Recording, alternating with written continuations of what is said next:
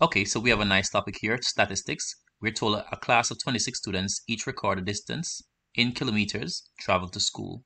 The distance to the nearest kilometer is recorded below.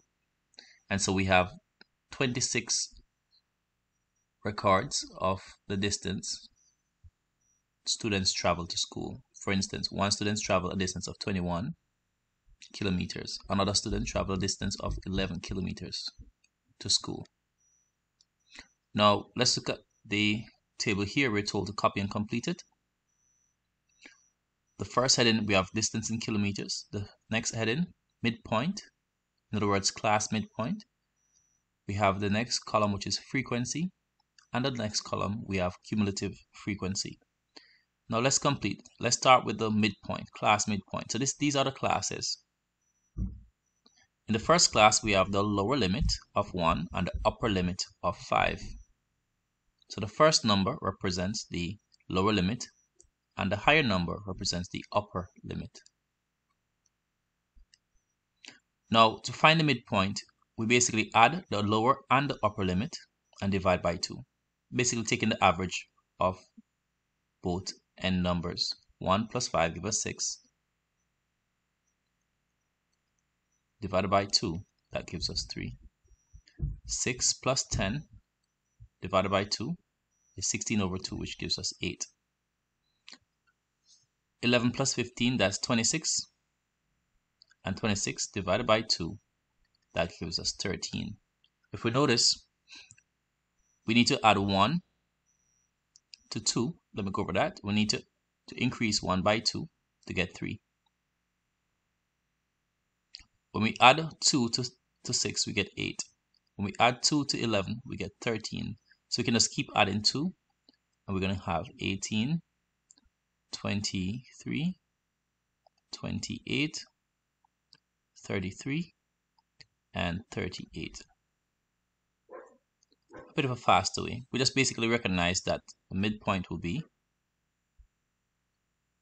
2 added to each lower limit, or we can say 2 subtracted from each upper limit. But safest way is to add the upper and lower limit and divide by 2. In terms of the frequencies, how many persons travel a distance of 1 kilometer to 5 kilometers? Let's see. This person traveled 3, so that's fall in the class or range of 1 to 5.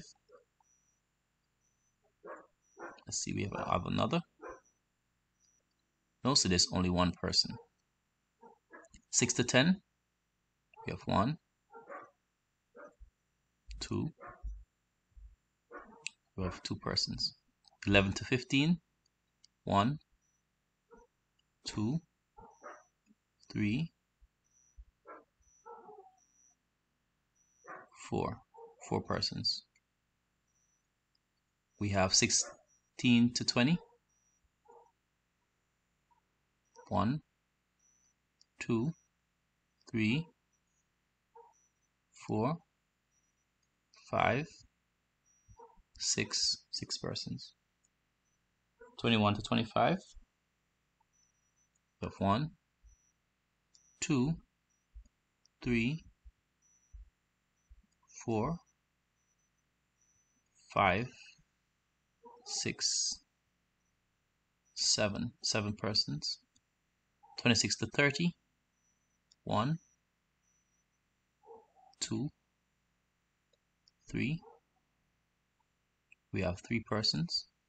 31 to 35, 1, 2, we have 2 persons. And then 36 to 40, we have 1 person. Now when we add these up, we should get the total number of persons. Now we are told that there are 26 students. So when we find the sum, the sigma symbol we're going to use for the sum of the frequencies.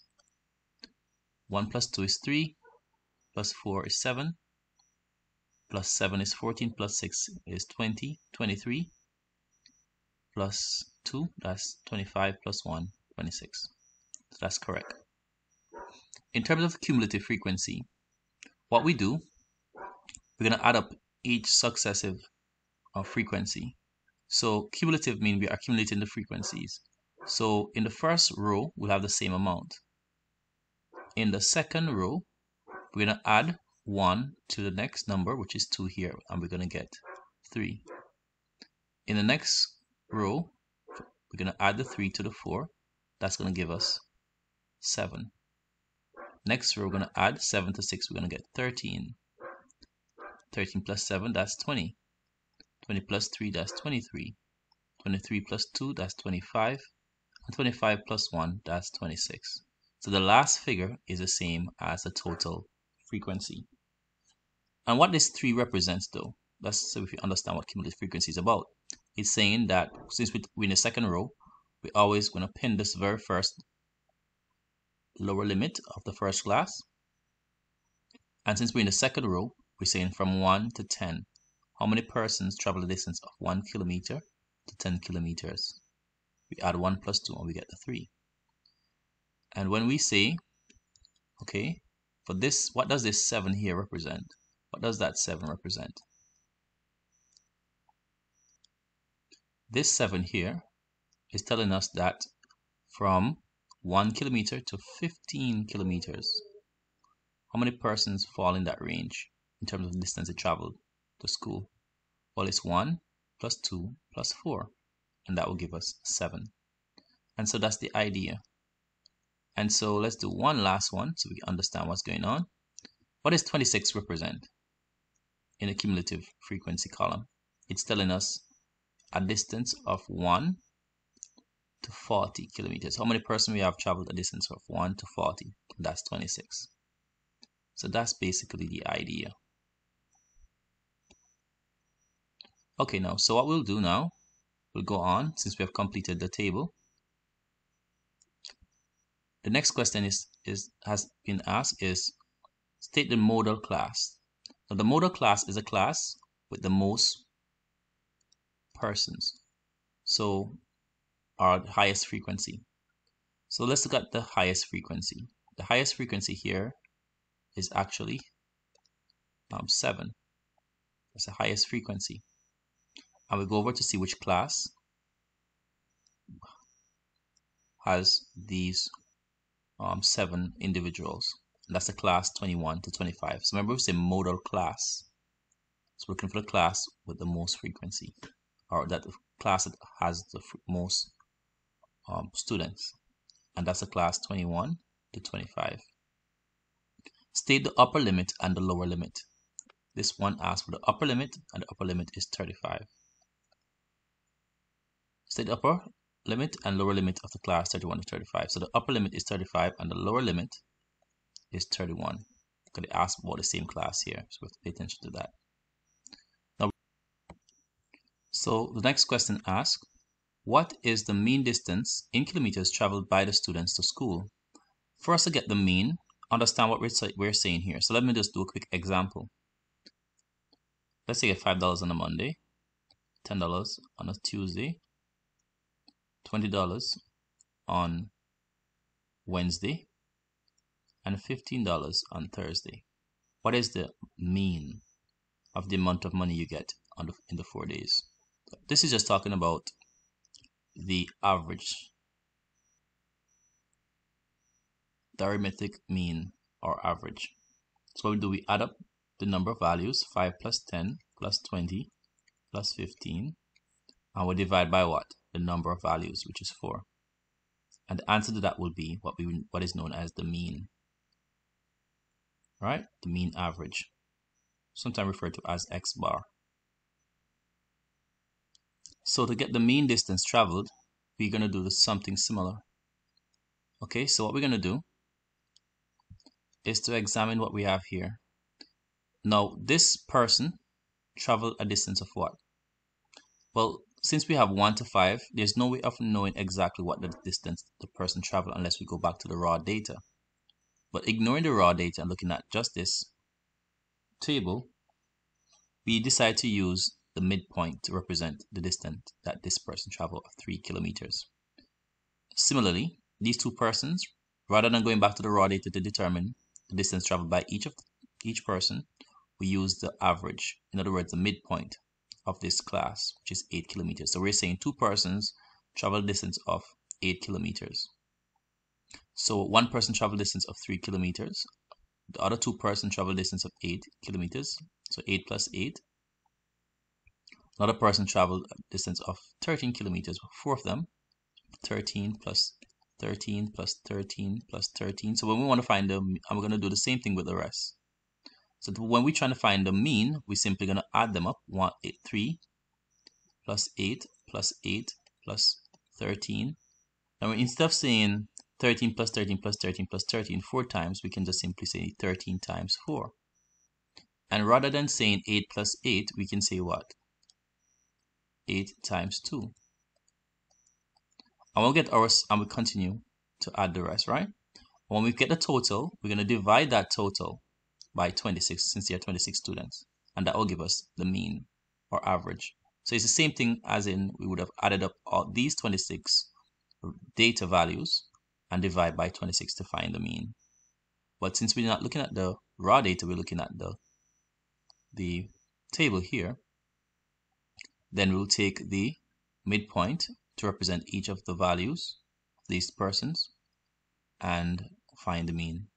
What is the mean distance traveled to school by the students? So we could either use these values or in the table, but it's intended to say using the table, find what is the mean distance or the approximated mean. So what we do, we take the mean to be equal to, and what we're going to do, multiply 1 times 3. So we're saying one person travel distance of 3 kilometers plus the next person, 2 persons travel distance of 8 kilometers. So we're saying 2 times 8 plus, we'll do the same thing with the rest. 4 times 13, 6 times 18, 7 times 23, etc. And we add them up. So we have done that here. As you can look at the last figures, 3 times 28, 2 times 33, and 1 times 38. And we want to divide that by the total number of students. And this will give us, so we multiply out the top and add the values, we'll get 528 divided by 26. Dividing 528 by 26, we'll get 20.307, etc.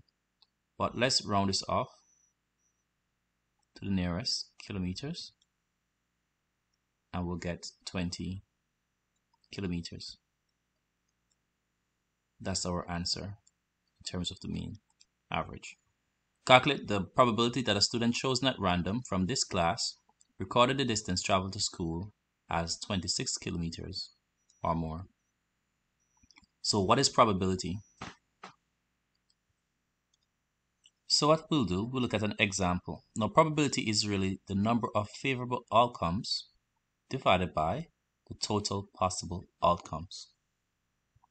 So before we do question E, let's look at an example.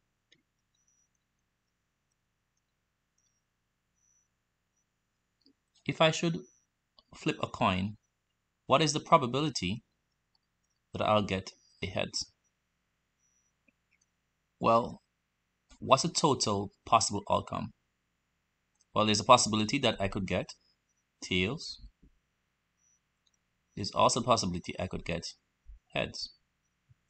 So there are 2 possible outcomes. In terms of favorable, what I'm looking for is head, so that's only 1 favorable outcome. And so the probability of getting head is a half.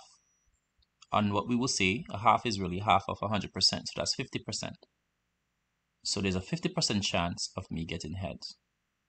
And there's a 50% chance of me not getting heads, which means I'll get tails. So going back to this example,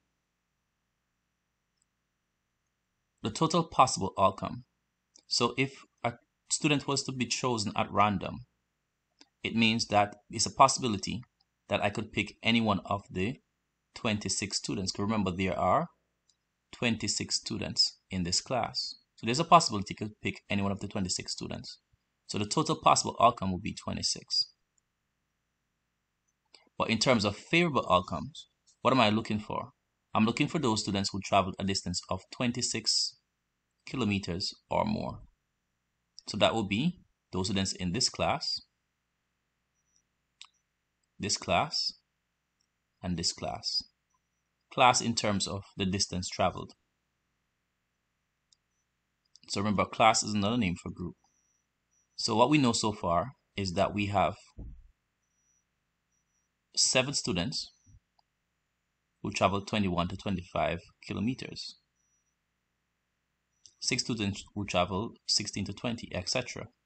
But in terms of 26 to 40, or 26 or more, which is really 26 to 40 in this case, 26 or more kilometers, those who traveled, you have 3 students who traveled 26 to 30. So they traveled in the range of 26 or more. These students traveled in the range of 26 or more because they traveled a distance of 31 to 35.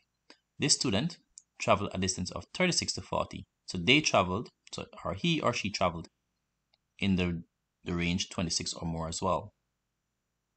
So the total possible outcome is 26, but in terms of favorable outcome, we have 3 plus 2 plus 1.